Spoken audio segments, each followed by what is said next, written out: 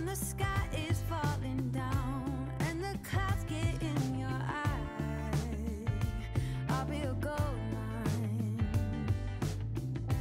When your world ain't going right, and the struggle dims your shine, I'll be a gold mine. Back to back, I got you, and you got Check out my new campsite here at Gooseberry Falls. Now, as luck would have it, I managed to snag a site right next to the bathroom with, you guessed it, hot water showers. If you can imagine, after not showering for 3 days, how exciting this is. Ah! Can't wait to take a shower before bed. That's all I'm saying. Since, however, we've got a bit of daylight yet, I thought we'd take a quick walk down by the water so you could see the beach where Gooseberry Falls is located. I can hear the sound of the waves, I think, hitting the shore.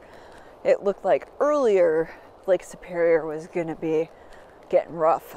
I suspect, I keep using that word, I get on these kicks where I use the same word.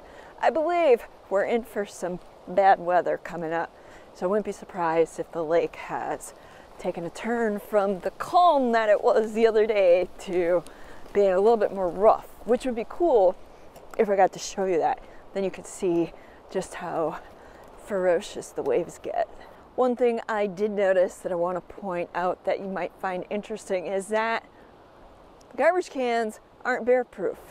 At least not to the extent that they were up in Upper Michigan, which leads me to believe that while it's possible you might find a bear or two around this area, I don't think we're in bear country by any means. Because I'm pretty sure bears are smart enough to figure this out. Okay, Dad? And to erase any further doubts, it says here, hunters and fishermen, anglers, are going to be more likely to run into bears because they travel and move quietly early in the morning and late in the evening when bears are most active, which, if you know anything about me, you won't find me moving too early in the morning. Just saying. Given how rough the lake's looking, I don't think I'd want to be out there on a day like today. And look at that, it's getting pretty rough out there.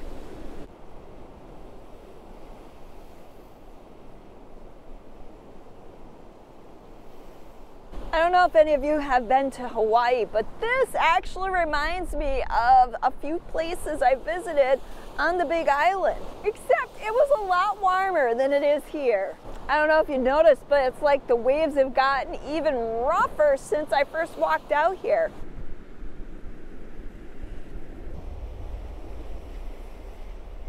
And if this is what the lake is like in September, can you imagine what it was like when the Edmund Fitzgerald went out in November?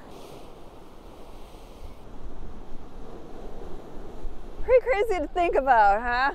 The winds really started to pick up here, so I think I'm gonna head back to my campsite, or at least get off this windy beach.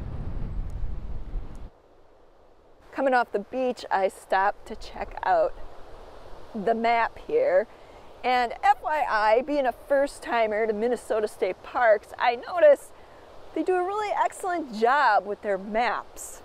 As far as, though, what we're going to check out here at Gooseberry Falls is all dependent on tomorrow's weather, and based on old Lake Superior back there, I have this feeling that the weather isn't going to be quite what I was hoping for, but we'll see. Neither rain nor sleet nor snow is going to keep old Sightseeing Sally from exploring a place she's never been before. Yep, taking the easy route for dinner tonight. Good old ramen. And a cup of hot coffee, decaf, so I don't stay up all night, to warm up the insides. And yes, hanging out in the Prius because it's just a A bit too windy to have a campfire tonight, at least in my opinion. I know there are some people out there that would still have a fire, but not me. I'm not going to be the one to set the forest on fire up here in northern Minnesota. When I'm done with my gourmet dinner, plan on hitting the shower and then crawling in the old tent cot and basically calling it for the night. I'll probably do a little bit of reading, maybe FaceTime Marty, you know, boring stuff when it comes to YouTube.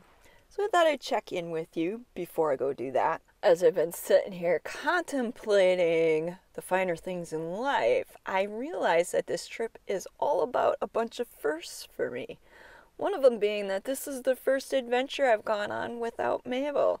Like, major adventure. She had gone with me pretty much everywhere. I mean, there's a handful of times that she didn't go, but those were not necessarily adventures that I posted on YouTube.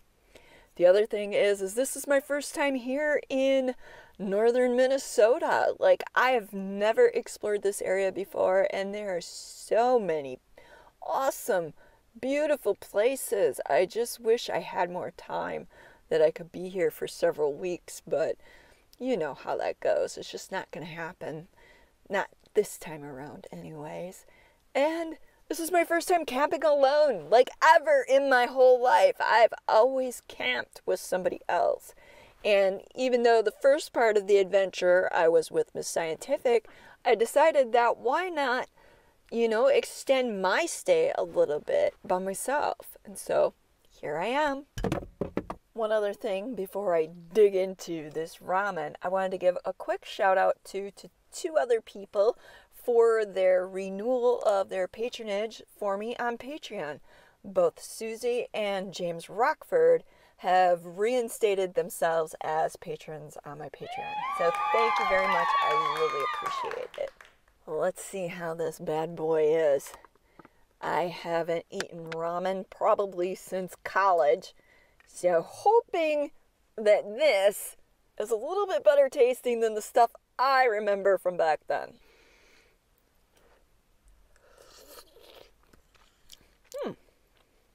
Not bad.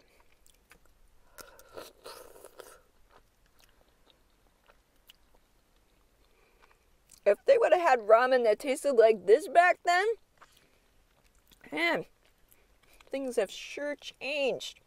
Thankfully, this is one that's changed for the better.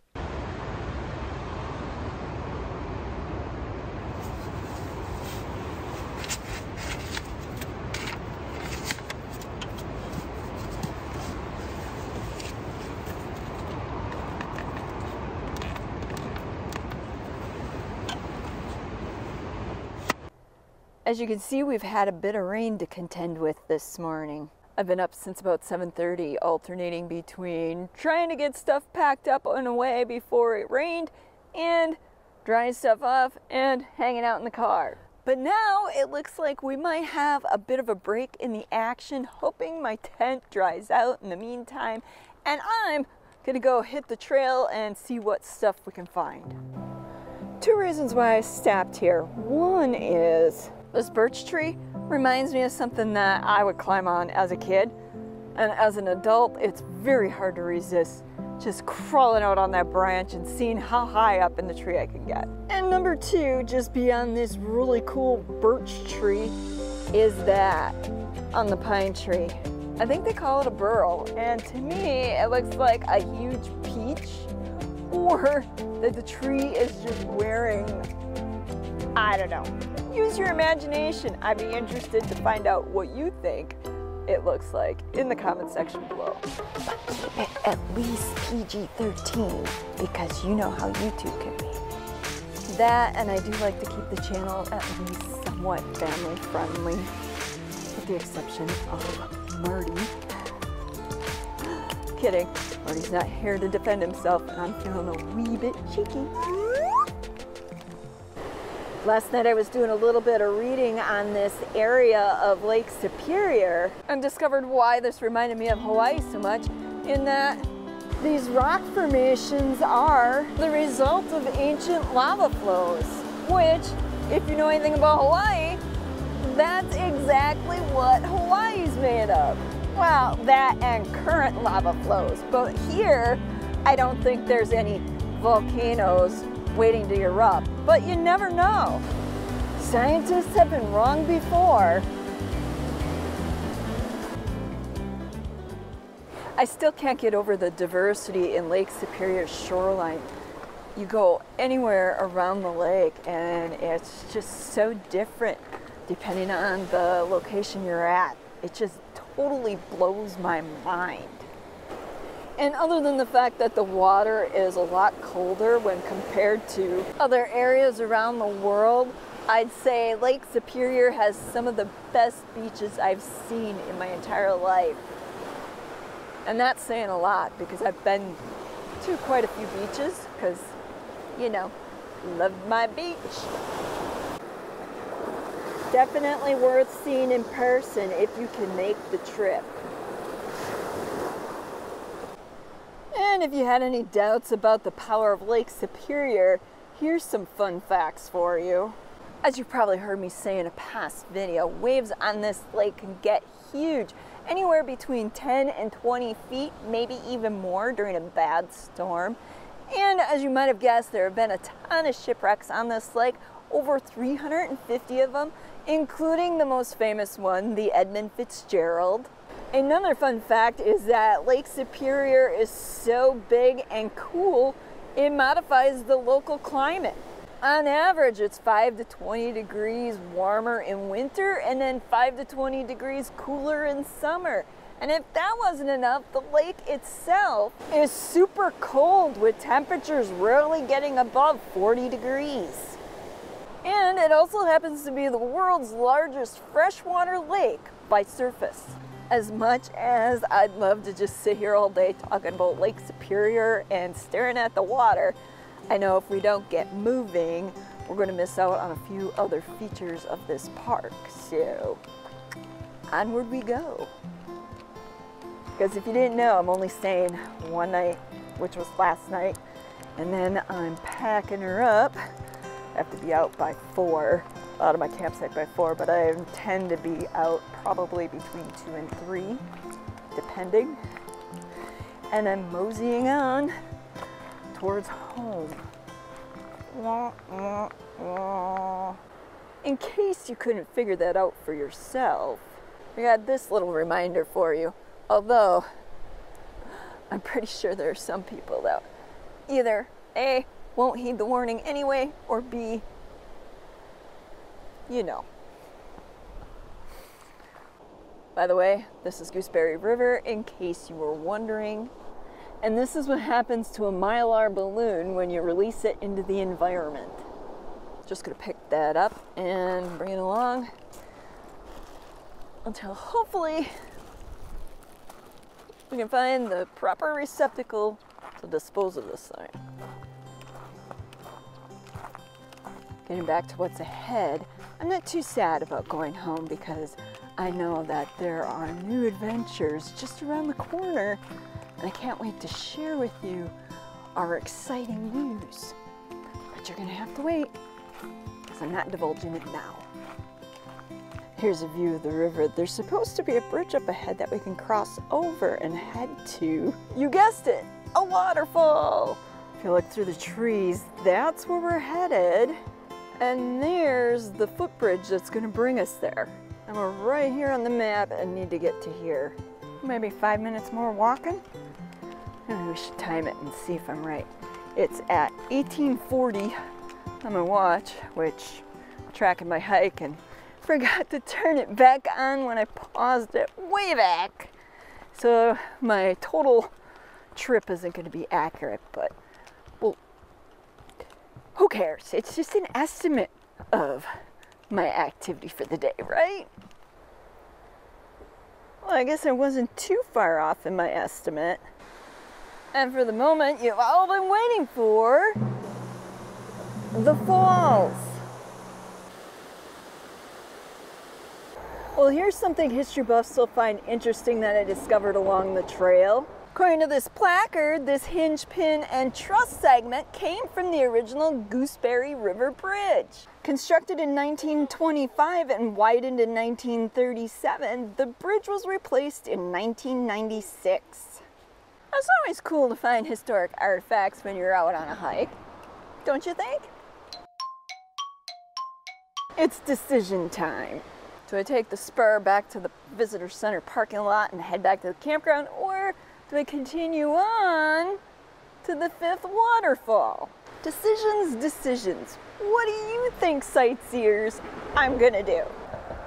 According to my little handy brochure, it's about a 2-mile loop for me to go along the Fifth Falls Trail. Question is, do I have enough time? The thing is, it's now 1 o'clock and I had wanted to leave by 2:30, but you know, I could leave by 3:30.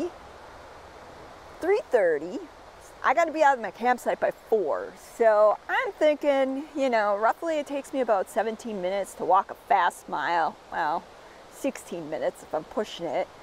And, you know, we're hiking through rugged terrain. So, you know, it's probably an hour for me to do the entire loop without stopping. But if I'm going to stop, I'll be added in there. I think I can get back to my campsite by 3. So we're going to go for it. And that's the direction I'm going.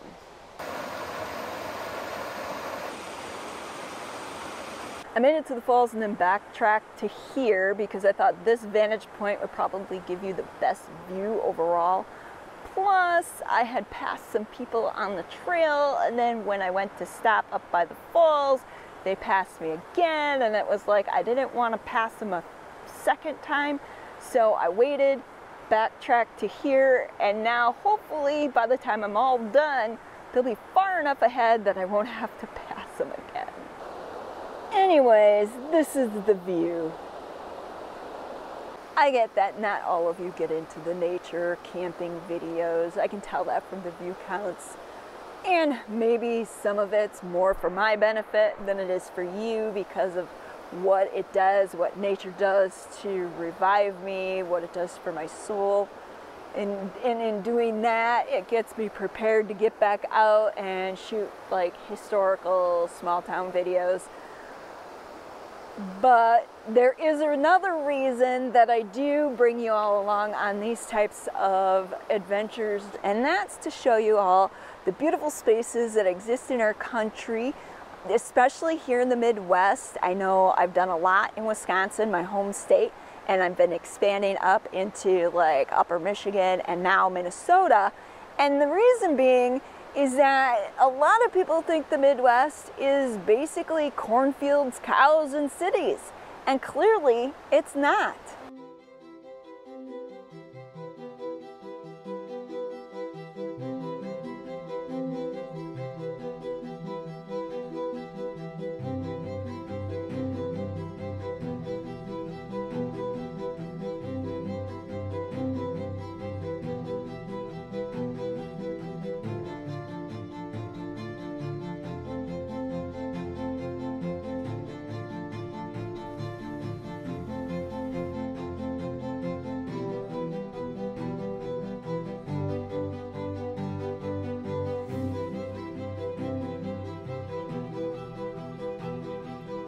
Hopefully some of you will expand your horizons then and either join me virtually on these adventures or get ideas of places that you too can explore.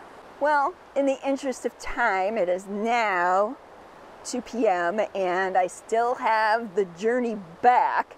So I'll probably be putting the camera away. Maybe I'll shoot a few shots of the waterfall, but there won't be any more because I need to get boogieing if I'm going to make it out of my campsite by 4 o'clock. Making it out of the campsite at the nick of the hour. I needed to be out at 4. However, I now have car problems. No freaking dash lights and the car won't shut off. All I need to top off the trip is some good old-fashioned car problems. After swearing up a storm, multiple phone calls to Marty, maybe not necessarily in that order, I was able to make it this far. I'm at a quick trip, having something to eat, because being hangry on top of everything has just made it 10 times worse. I was able to download an app to track my speeds, so at least I have a speedometer now. Sounds like it's something that's going to have to reset the computer, which Marty was going to have me try, except I got all that shit back there. It's raining and really no place to do it. And then besides that, if it wouldn't work and cause further problems, then I may not even get home. So we've decided that we're going to just go for it. As long as the car's running, stays running, and I'm just going to have to keep track of the time, because it's not keeping track of the mileage right now. Keep track of the time and fill up every couple of hours. I should, God willing, make it home, no problem. We are brave.